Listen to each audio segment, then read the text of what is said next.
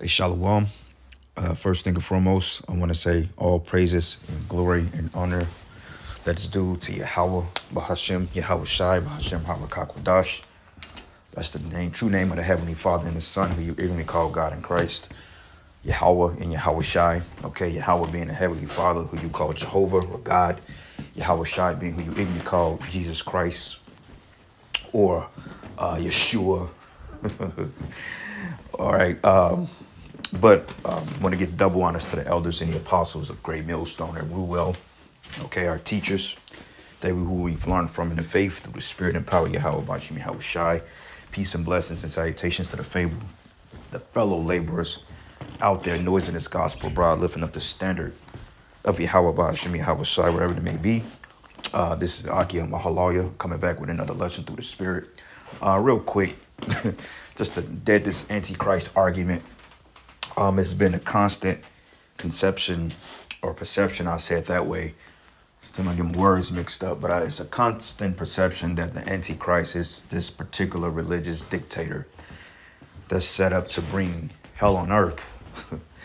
Okay, but according to the scriptures, Antichrist is mentioned 4 times in the Bible. And not one time has it alluded to just one particular person. Okay, an Antichrist could be a group of people, a nation of people, a plethora of people, and it can be just one person. But the one person goes into nation of people because the main Antichrist on the planet Earth right now is Esau, Edom, their nation. And anybody that opposes the true teachings of Yahweh Bashim Yahweh Shai is an anti-Hamashiach, because anti just means to be opposed or against. Okay, so you have to understand your definition of words, on what certain words means and what's the etymology root word of words. Okay, because according to Christian fables, this guy was supposed to come out of Europe, or he's supposed to come out of this particular pit, according to them, and he's supposed to just reign in the seat of Christ for 3.5 years, and then, you know, he's going to be taken down while these Christians are raptured to heaven, which is far from the truth. Okay, that's not the case in this instinct, because when you look at this, it says the Antichrist, the final campaign against the Savior. They make it seem like it's Donald Trump. Okay, which Donald Trump, he is an Antichrist. Like Biden, he's an Antichrist. Your family, they're Antichrist. But it's not just subjected to just this one particular religious dictator. Okay, and we can prove that in the scriptures. And when I say that it could be a person individually, that means a collective of people, because anybody that opposes the true doctrine of the Lord is considered anti-Hamashiach. That's all it is, because it says Trump says he's the chosen one, but is he actually Antichrist? No, it's not Antichrist. It's many Antichrists. Okay, so let's look up, and it's not going to be a long lesson at all, but let's look up the meaning of anti. Okay, so it says opposed to, against. It says, I'm anti the abuse of drink and the hassle that it causes. Opposed. Need decide in the debate whether anti or pro has offered a particularly convincing case. A person opposed to particular policy, activity, or idea. A shady of arm of anti to endanger your spot. So that's all anti mean is against. Okay, and when you look at this whole world and see what the Christians done, they have convinced everybody that only thing you have to do is believe in Christ and you'll be saved from your sins, and you know, you go to heaven. No matter, you can be a soy boy, you can be a flamer, you can be a TG, or you can be a transmission, whatever you want to call them. And the only thing you got to do is believe in the name of Christ and you'll be saved. And no, it's not true, because the scriptures tells us those Salakia, those followers and those believers in Hamashiach will be delivered. But those that do wickedly and believe in alliance, sorcery, and adulterers, they would not make it. So let's look up, I typed in Antichrist, all right, anti-Hamashiach, and it gave me 4 scriptures. 1 John 2:18, it says, little children, it is the last time, and as ye have heard that Antichrist shall come, even now there are many Antichrists, whereby we have known that this is the last time. And who are the main Antichrists against the true followers? Okay, for one thing, the wicked scribes and Pharisees, okay, the Roman government, okay, the men that put the apostles in prison and beheaded them and killed them. Those were the main Antichrists at that time, because they were just against the message that Yahweh Bashim Yahweh Shai came and taught. Okay, like the Romans, they would consider Antichrist as a collective the wicked scribes and Pharisees, the high priests, they would consider Antichrist. Okay. And today, our family, they're considered Antichrists. But see, they're looking for this political figure, which you've had several political figures. Okay. You've had Barack Obama, you had Biden, you got, what's this guy name? Soros, you got Trump, you had JFK. Okay. You had several men that have come and gone that oppose the agenda of Yahweh Bashim Yahweh Shai, which would make them antichrists. But there's no such thing as the Antichrist. Okay, if you want to say the Antichrist, you can start saying the nation of Edom, because they are the direct head that's opposed unto Yahweh Bashim Yahweh Shai, because they are actually the seed of Satan, if you want to break it down in layman's terms. Okay, the so-called white man being the devil that the Bible speaks about, the physical counterpart of spiritual demon Satan, is the Edomites, man. So if you want to put the label of the Antichrist, you got to put it on the nation of Edom, which all these nations are considered anti-Hamashiach. Okay. And I'm going to go back to this John 2:18, but I'm going to jump around a little bit. It says, and every spirit that confesseth not that Yahweh Shai Hamashiach is come in the flesh is not of the Most High. And that is the spirit of Antichrist. Okay. Wherever ye have heard that shall come, and even now is already in the world. Because remember, a falling away had to come again. Okay. We were basically stripped of our heritage. We went in captivity and we had to get our heritage back. Okay, and who was the main driving force behind us losing our heritage? Esau, Edom, because they beat our heritage out of us. They beat our language out of us to the point we was forced to drink down this American philosophy. Okay, 1 John 2:7 says, for many deceivers are entered into the world who confess not that Yahweh Shai is come in the flesh. This is a deceiver and an anti-Hamashiach. That's all it is. It's just somebody that opposes the truth. It's not a religious dictator or some sort that's going to come and speak peace and do wonders and call fire down from the temple of God. No, man. Esau is already doing it in the sight of men through his technology. Okay, that main culprit of wickedness and opposition to the truth is Esau. All right. But it says they went out from us, but they were not of us. If they had been of us, they would no doubt have continued with us. But they went out that they may be made manifest that they were not of us.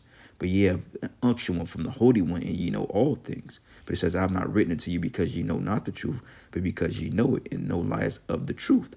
But who is a liar? But he that denieth that Yahweh Shai is the anointed. He is Antichrist that denieth the Father and the Son. So that's anybody that deny the truth. That's all. Okay, and it's just that simple. But see, you Christians, you don't read because you don't understand the history. Okay, because like they're going to give you some off definition, right? Now, they say the adversary of the Messiah. That's a singular term. It should be the adversaries of the Messiah, meaning our families. Okay, even if they don't directly deny a Savior, they deny what we teach, which is the truth. Like they just read, we have an unction from the Holy One, and we know all things, so we have the truth. But they don't accept the truth that we're bringing because they haven't been taught it, and they've been taught to rebel against it, which would make them Antichrist, man. Okay. And they give you these wicked definitions, man. This is the book of Isaiah 14. And I'm going to start at verses 4. It says, and thou shalt take up this proverb against the king of Babylon and say, how the oppressor ceased, the golden city ceased. And what's the golden city? America. The Lord hath broken the staff of the wicked and the scepter of the rulers. But he who smote the people in continued stroke, and he that ruled the nations in anger is persecuted and none hindered. That's going into the nation of Edom, starting with your elites. It says the whole earth is at rest and is quiet, and they break forth into singing. And see, the biggest thing is because Esau has convinced the people that he's not the devil. So they would never say, oh, well, he's the devil or he's the so-called white man. No, they're looking for a particular man. But no, this nation of people is directly opposed to the will of the Most High, man. While every other nation is opposed to it, but they're gonna follow the ways of the Lord when we get in power. Esau, Edom, is gonna be eviscerated because it's not in him to do right. Okay, that's just one nation in the kingdom that the Most High just not going to allow to get right. So they have to be done away with.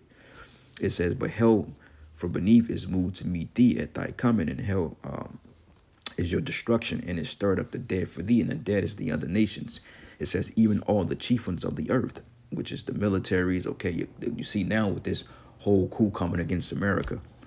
It says, it hath rised up from their thrones all the kings of the nations, and all they should speak, and this is being fulfilled now. It says, all that speak said to thee, thou art become as weak as we, art thou like become unto us? But thy pomp is brought down to the grave, and the noise of thy vials, and the worm is spread under thee, and the worms covered thee. But how art thou fallen from heaven, O Lucifer? And this is where they get it mixed up. They think that this is talking about a particular man. No, this is talking about a group of people, a nation, your elites. Because Lucifer is just a title for higher light. Okay, Luciferians on the left-hand side, you got him on the right-hand side. Lucifer doesn't mean the spiritual demon Satan. That's not his name. That's just a title, okay, mean one's on light or high. Because the word Lucifer goes into higher law, which means light. Okay, son of the morning, how art thou cut down to the ground, which did weaken the nations? And how did he weaken the nations? Through his philosophies, through his wars, man. After 230 years of war, America has literally destroyed the whole fucking earth through war and bloodshed and through deceit, man. Destroying nations without a cause, just to promote democracy. Okay, it says, for thou hast said in my heart, I will ascend to the heavens, and I will exalt my throne above the stars of the Most High. And this is a metaphor, man. Okay, this is what he's thinking in his mind. This is his actions played out on the planet Earth. And people would think this is talking about the war when Lucifer tried to throw over the Most High. No, the Most High, the angels can't rebel against the Lord. He's created them to do his will. You can read that in Sirach. But it says, I will also sit in the mount of the congregation in the sides of the north, and I will ascend above the heights of the clouds. And it says, and I will be like the Most High.